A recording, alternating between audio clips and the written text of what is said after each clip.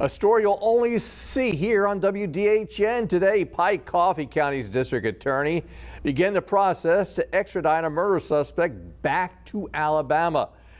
DA James Tarbox filed paperwork with Governor Kay Ivey's office to get Ethan Stuckey transferred from a Colorado Springs jail back to Alabama.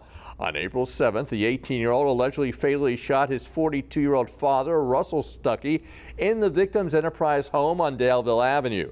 A day after the victim's body was found, the younger Stuckey was arrested in Colorado Springs and has remained there ever since. Tarbox says it'll ultimately be up to the Governor Ivey's staff to file the necessary paperwork with the Colorado governor to release the suspect to Alabama authorities, since it's been a number of years since the DA's office has had to extradite a murder suspect from another state.